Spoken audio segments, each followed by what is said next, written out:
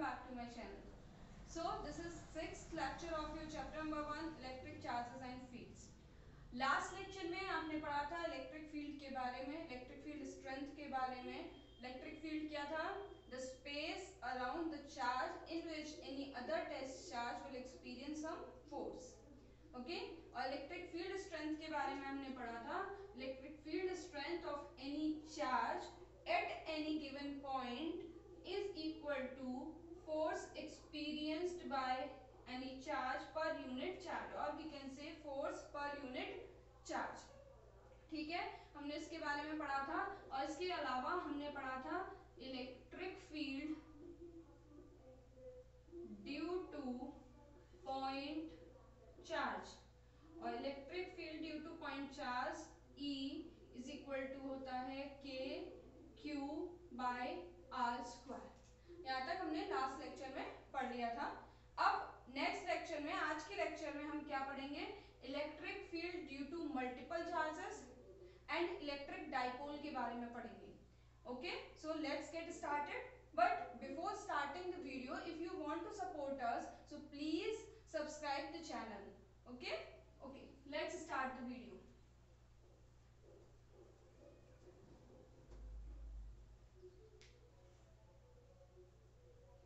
Electric field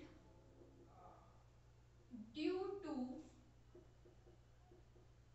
multiple charges. Electric field due to multiple charges means last lecture में आपने पढ़ा था एक सिंगल चार्ज के इलेक्ट्रिक फील्ड के बारे में. एक सिंगल पॉइंट चार्ज रखा हुआ है, सपोज Q, और इससे r डिस्टेंस पर कोई पॉइंट है, suppose A, and I want to find the electric field at A, and it will be E is equal to KQ bye are square. Okay, but now we will talk about electric field due to multiple charges. Means कई सारे charges placed हैं, 1 2 3, suppose this is Q1, this is Q2, suppose this is Q3. Clear? And I want to find the electric field at this point A due to all these three charges. Clear? Then क्या होगा? Suppose इसका position vector है R1 vector, इसका position vector है R2 vector, and इसका position vector है R3 vector. A पे अगर मैं बात करूं तो A पर Q1 की वजह से फील्ड लगेगा if suppose these charges are positive charges. then positive charges के लिए इलेक्ट्रिक फील्ड की डायरेक्शन क्या होती है? Radially outward. तो इसकी वजह से इलेक्ट्रिक फील्ड की डायरेक्शन कुछ इस तरह होगी, रेडियली आउटवर्ड. सपोज इसे मान लेते हैं E1, इसकी वजह से radially outward suppose E2, and इसकी वजह से सपोज E3.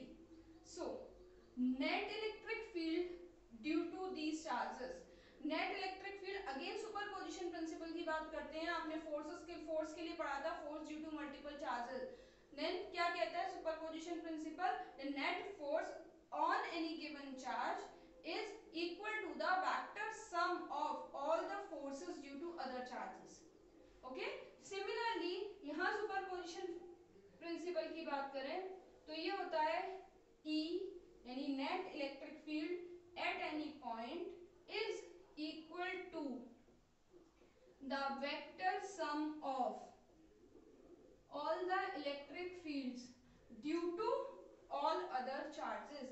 मींस आप Q1 की वजह से इस पॉइंट पर इलेक्ट्रिक फील्ड फाइंड कर लो E1, Q2 से इस पॉइंट पे फाइंड कर लो E2, एंड Q3 की वजह से इस पॉइंट पे फाइंड कर लिया हमने E3, एंड इन सब का क्या हो जाएगा? Vector sum. इस तरीके से आप क्या फाइंड करोगे? नेट इलेक्ट्रिक फील्ड फाइंड करोगे. Clear? Let's take an example. 2 point charges of plus 16 microcoulomb and minus 9 microcoulomb are placed 8 centimeter apart in air. Determine the position of the point at which resultant field is 0. क्या कह रहा है question? 2 point charges हैं A and B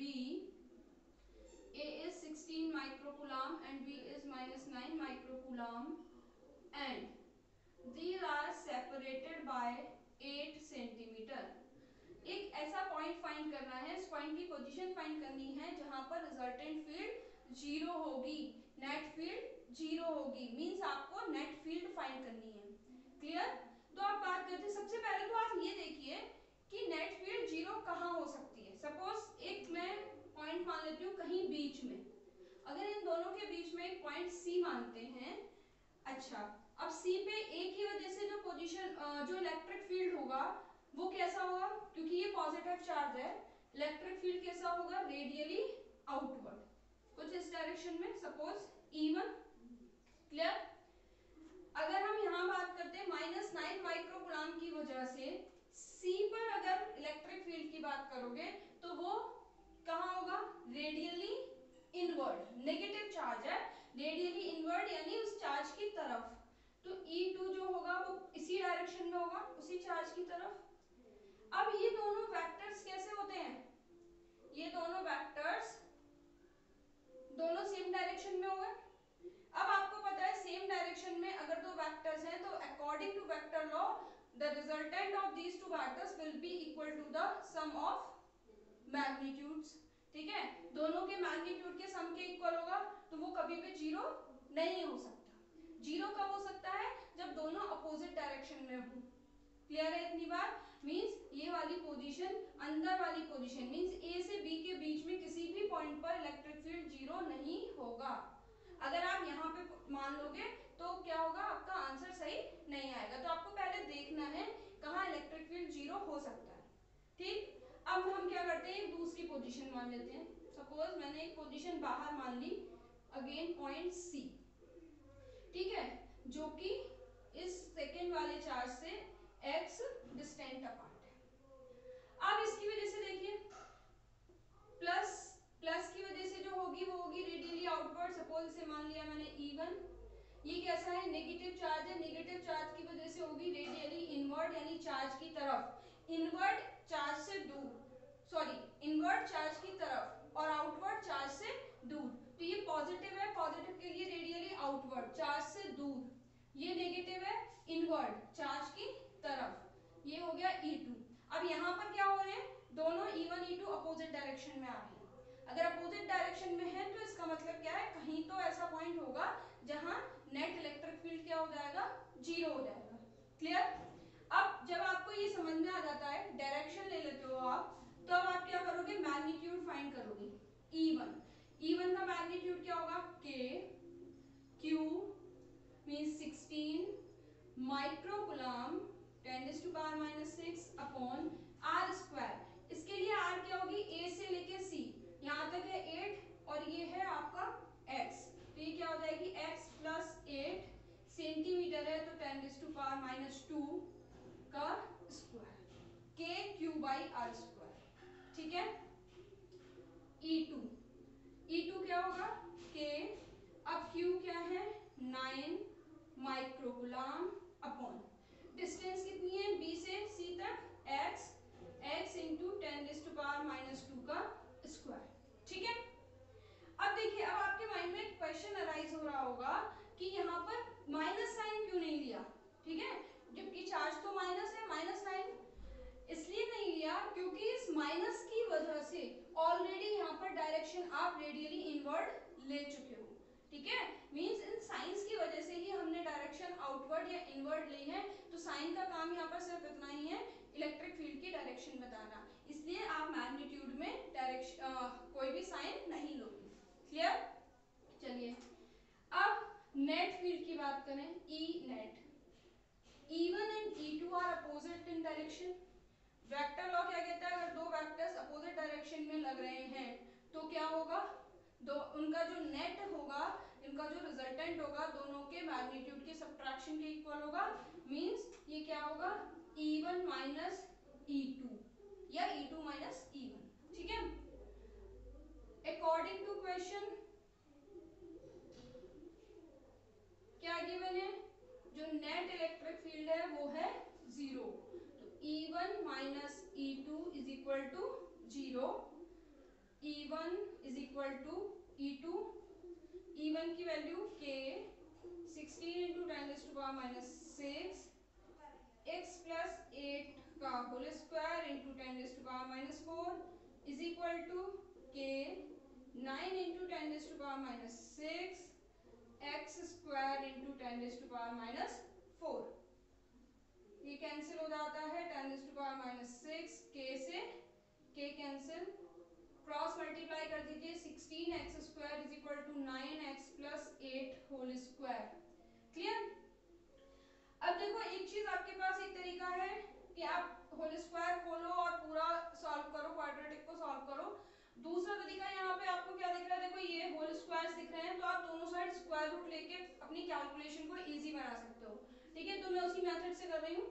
calculation को अगर आप easy बनाना चाहते हो स्क्वायर रूट ले लो, स्क्वायर रूटिंग बोथ साइड्स। जब आप स्क्वायर रूट लेते हो तो 16 का हो जाएगा 4x is equal to 3x + 8। इसको हम सॉल्व करेंगे, 4x is equal to 3x + 24, 4x - 3x is equal to 24 and x is equal to 24 centimetre. ठीक है, मीन्स सेकेंड वाले -9 माइक्रोकूलम से 24 सेंटीमीटर पर जो पॉइंट होगा उस पॉइंट पर नेट इलेक्ट्रिक फील्ड 0 होगा। क्लियर।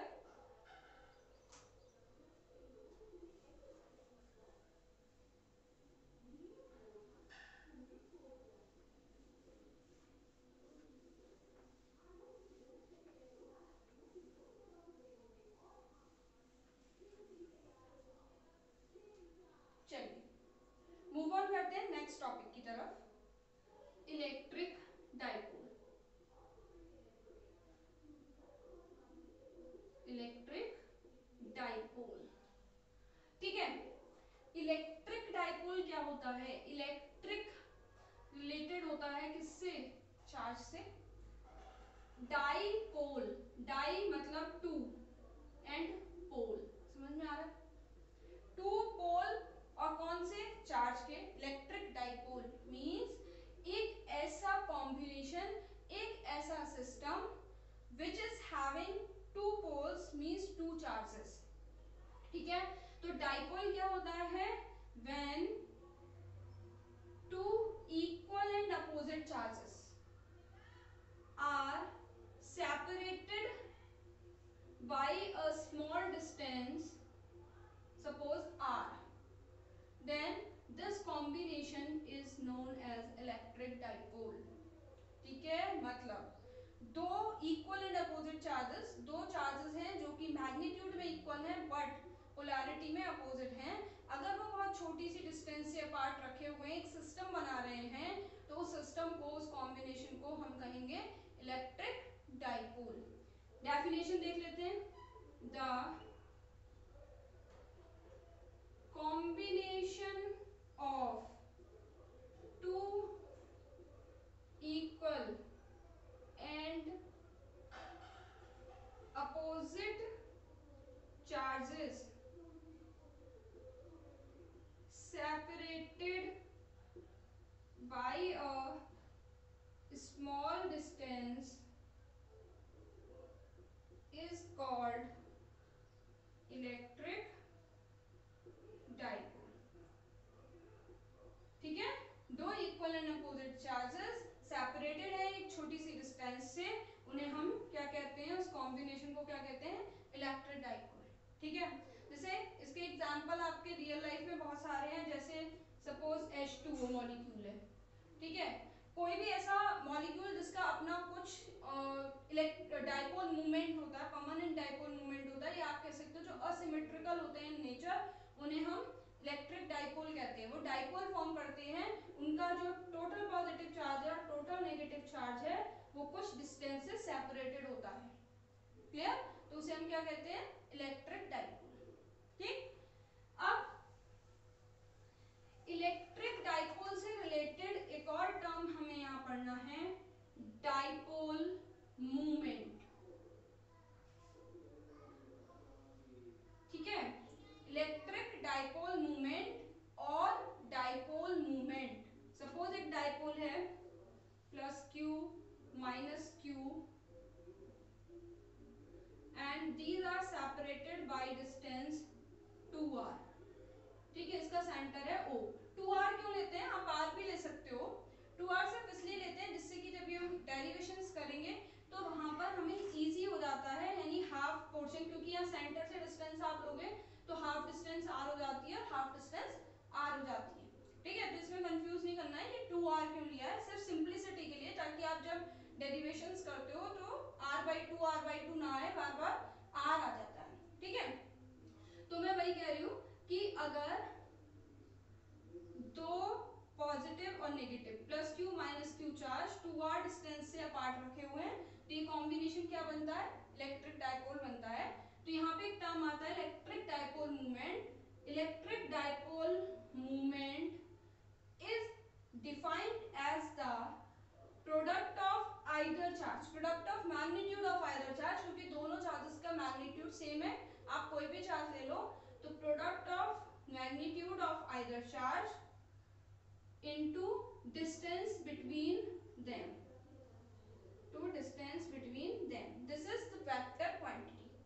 ठीक है, वेक्टर क्वांटिटी है dipole movement is equal to the product of magnitude of either charge and the distance between two charges. Define करें तो डिफाइन कैसे करेंगे, डाइपोल मूवमेंट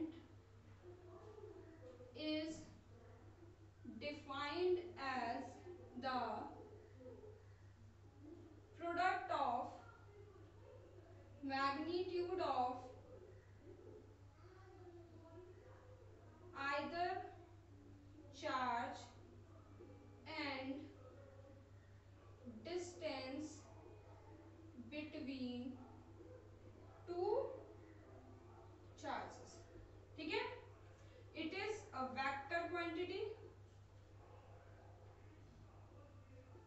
ठीक है, तो ये तो मैग्नीट्यूड की बात हुई। अब जब वेक्टर क्वांटिटी है तो इसकी क्या होगी, एक डायरेक्शन भी होगी।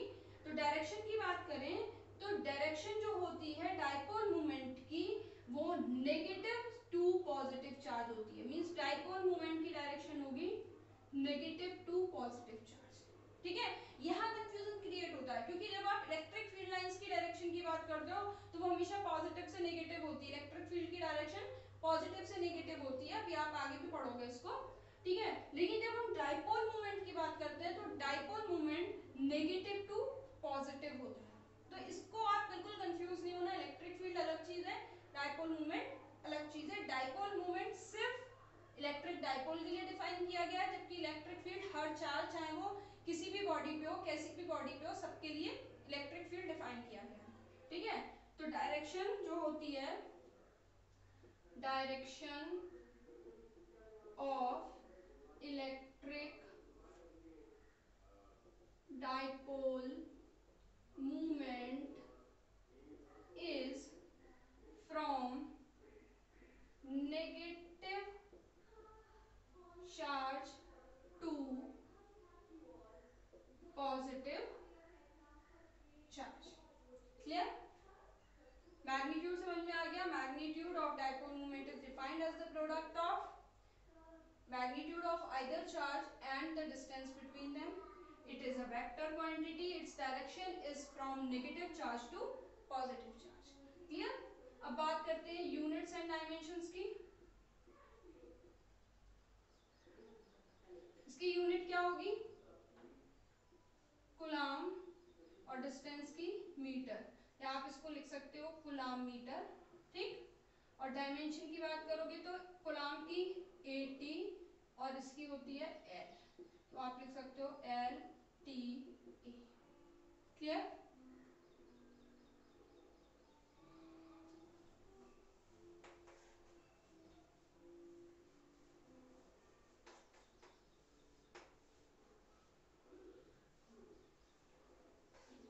चलिए अब देखिए बेसिकली हमारा टॉपिक क्या चल रहा था पीछे से, electric field, electric field strength हम पढ़ते चले आ रहे थे। पहले हमने जनरली इलेक्ट्रिक फील्ड को डिफाइन किया, फोर्स पर यूनिट चार्ज, उसके बाद पर्टिकुलर पॉइंट चार्ज के लिए हमने इलेक्ट्रिक फील्ड को डिफाइन किया KQ/r²। फिर अब हमने इलेक्ट्रिक डाइपोल पढ़ा, अब हमें क्या करना है, इलेक्ट्रिक डाइपोल की वजह से इलेक्ट्रिक फील्ड फाइंड करना है। समझ में आ रहा है, क्या टॉपिक है हमारा next? Electric field due to electric dipole. Means अभी तक आप सिंगल पॉइंट चार्ज की बात कर रहे थे, एक सिंगल पॉइंट चार्ज की वजह से आपने कह दिया k/r², बट अब पूरे कॉम्बिनेशन, पूरे इलेक्ट्रिक डाइपोल की वजह से किसी भी पर्टिकुलर पॉइंट पर आपको क्या फाइंड करना है? इलेक्ट्रिक फील्ड फाइंड करना है। ठीक है, तो बनाइए next heading, electric field due to electric dipole. Electric dipole की वजह से इलेक्ट्रिक फील्ड फाइंड करना है।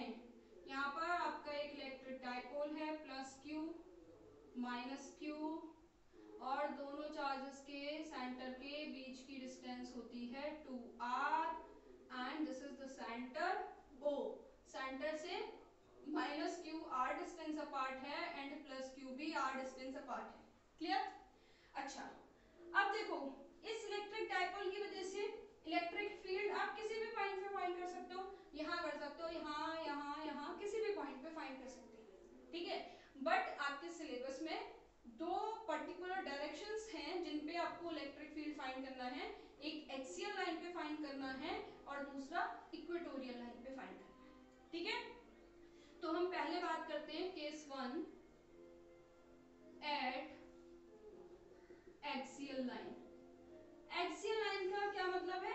एक्सियल मतलब एक्सिस पर, और एक्सिस क्या होती है? दोनों के बीच की डिस्टेंस, या आप कह सकते हो the line joining the two charges is known as axis of the dipole. ठीक है, किसी भी डाइपोल को ज्वाइन करने वाली, डाइपोल के दोनों चार्जेस को ज्वाइन करने वाली जो लाइन है उसे हम डाइपोल की एक्सिस कहते हैं। तो एक्सिस पर, मैं इसको आगे बढ़ा दूं, एक्सिस के किसी भी पॉइंट पर आपको फाइंड क्या करना है? इलेक्ट्रिक फील्ड फाइंड करना है। किसकी वजह से? इस पूरे कॉम्बिनेशन की वजह से। ठीक है, चलिए मान लेते हैं, सपोज इस पॉइंट को मानते हैं A, इसको मानते हैं B एंड इस पॉइंट को मानते हैं C। You have to find out electric field intensity due to this electric dipole at point C। ठीक है, ये इंपॉर्टेंट है, दोनों डेरिवेशन आपके इंपॉर्टेंट हैं, आपको 3 मार्क्स में मिल सकते हैं ये डेरिवेशन, और इन पे बेस्ड आपको एक छोटा सा कोई, अभी आप इनके बीच में रिलेशन आएगा निकल के, वो रिलेशन आपको ऑब्जेक्टिव में भी मिल सकता है। ठीक है, तो इसको जरा अच्छे से समझना। सी पर अगर हम बात करें, देखो मान लेते हैं x is the distance between O, which is the center of the dipole, and C। O और C के बीच में डिस्टेंस है x, तो B और C के बीच में डिस्टेंस क्या हो जाएगी? x minus r, and A and C के बीच में डिस्टेंस हो जाएगी x प्लस r। यहाँ तक समझ में आ गया? ठीक है, चलिए अब C पर हम देखें, इस क्योंकि अभी अभी इससे पहले आपने पढ़ा था electric field due to multiple charges, उसमें हम क्या करते थे? जितने भी चार्जेस हैं हमारे पास, सबकी वजह से अलग अलग इलेक्ट्रिक फील्ड फाइंड करते हैं एंड उनका वेक्टर सम फाइंड कर लेते हैं। ठीक है, तो इस प्लस क्यू चार्ज की वजह से पहले C पर देखते हैं क्या होगा। प्लस है मतलब रेडियली आउटवर्ड डायरेक्शन है, आउटवर्ड डायरेक्शन में सपोज मैंने मान लिया EA। क्लियर? बी की बात करें, नेगेटिव चार्ज है, नेगेटिव चार्ज के लिए क्या होगा? इनवर्ड होगा, रेडियली इनवर्ड डायरेक्शन होगी, रेडियली इनवर्ड डायरेक्शन होगी, तो आपका कुछ इस तरह से होगा, सपोज EB। ठीक है, क्लियर हो रही है बात? आउटवर्ड मतलब चार्ज से दूर, इनवर्ड मतलब चार्ज की तरफ। ठीक है, तो दोनों के मैग्नीट्यूड फाइंड कर लो। नेक्स्ट स्टेप EA, EA क्या होगा? K। EA किसकी वजह से? इसकी वजह से Q बाय डिस्टेंस का स्क्वायर। ठीक है, डिस्टेंस क्या है? x plus r, x plus r square. EB, EB क्या होगा? K Q बाय डिस्टेंस क्या है? x minus r square. ठीक है, अब EA और EB दोनों कैसे हैं? अपोजिट डायरेक्शन में है, और वेक्टर लॉ कहता है if two vectors are in opposite direction then there resultant will be equal to the subtraction of their magnitudes. तो E जो होगा आपका आपका रिजल्टेंट E वो क्या होगा, E A minus E B और E B minus A depending on the magnitude. कौन सा बड़ा होगा, ई ए बड़ा होगा, ई बी बड़ा होगा, ई बी बड़ा होगा। ठीक है, डिनोमिनेटर में x माइनस आर आ रहा है तो आप इसको ऐसे लिख सकते हो E B minus E A, that means the direction of net electric field is towards E B. ठीक है, E इज इक्वल टू हो जाएगा ई बी इज के Q by x minus are square minus के Q by x plus are square. ठीक, E is equal to के Q common ले लिया, 1 upon x minus are whole square minus x plus are whole square. E is equal to के Q, यहाँ मैंने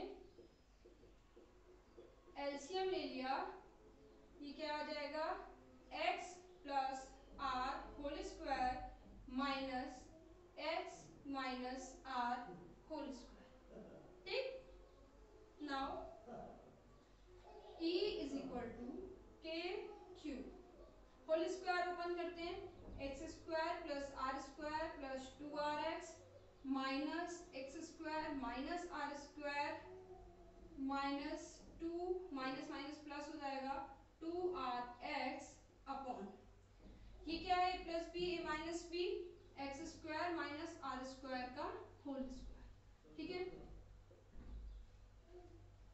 E is equal to के Q into 4rx upon x square minus are square का whole square. ठीक है, चलिए अब E is equal to के क्यू इंटू, इसको हम लिख सकते हैं 4rx को 2r into 2x bye x square minus are square का होल स्क्वायर। ठीक, अच्छा q into 2r product of charge into distance between them, ये आप पहले देख चुके हो, क्या था डाइपोल मूवमेंट। तो ये हो जाएगा E इज इक्वल टू के Q, sorry dipole movement is represented by P into 2x upon x square minus are square का होल स्क्वायर। ठीक है, अब यहाँ पर क्या करते हैं, एक अप्रोक्सीमेशन लेते हैं फॉर शॉर्ट डाइपोल। ठीक है, शॉर्ट डाइपोल की कंडीशन क्या है, 2r is very much less than x, means हम किसी भी डाइपोल को शॉर्ट डाइपोल कब कंसीडर करेंगे, जब जो डाइपोल की लेंथ है, डिस्टेंस बिटवीन टू चार्जेस है, it is very much less than the point of observation, जहां पर हम निकाल रहे हैं वो अगर बहुत दूर है डाइपोल से या उसकी जो लेंथ है वो डाइपोल लेंथ की कंपैरिजन में बहुत बड़ी है, तब हम उसको शॉर्ट डाइपोल कहेंगे। अगर आप इसको शॉर्ट डाइपोल के लिए निकालते हो, जरा मैं यहाँ देख लूं, ठीक है थोड़ी सी जगह कम पड़ गई। शॉर्ट डाइपोल के लिए अगर हम देखें तो क्योंकि x बहुत बड़ा है तो आप क्या कह सकते हो, आर स्क्वायर को नेग्लेक्ट कर सकते हो। ठीक है, सो are square can be neglected over x square.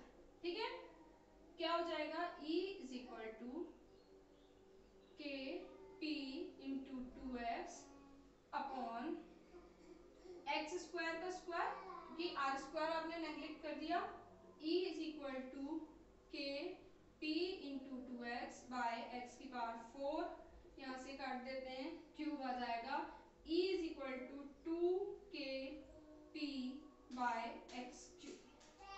ठीक है, आप इसको ऐसा भी लिख सकते हो, E eight axial point. Axial point पर मींस एक्सिस पे, चाहे आप उधर लो चाहे आप इधर लो, किसी भी डायरेक्शन में ले सकते हो। एक्सियल पॉइंट पर पूरी एक्सिस के किसी भी पॉइंट पर जो E होगा वो होगा 2kp by x cube for the short dipole. Clear है? तो आज हमने क्या बात की, electric field due to multiple charges देखा, फिर इलेक्ट्रिक डाइपोल के बारे में देखा, डाइपोल मूवमेंट, और electric field due to electric dipole at axial point. Okay, next lecture में हम पढ़ेंगे electric field due to electric dipole at equatorial point and इनके बीच में relation, and electric field in uniform electric dipole in uniform electric field means अगर हम electric dipole को uniform electric field में रखते हैं तब क्या होगा, ठीक है, तब उसके अंदर कौन कौन सी प्रॉपर्टी आएंगी, क्या क्या हमें फाइंड करना है। क्लियर? अगर आपको क्लास अच्छी लग रही है, लेक्चर अच्छे लग रहे हैं तो प्लीज चैनल को सब्सक्राइब करो और ज्यादा से ज्यादा अपने फ्रेंड्स के साथ शेयर करो। Thank you.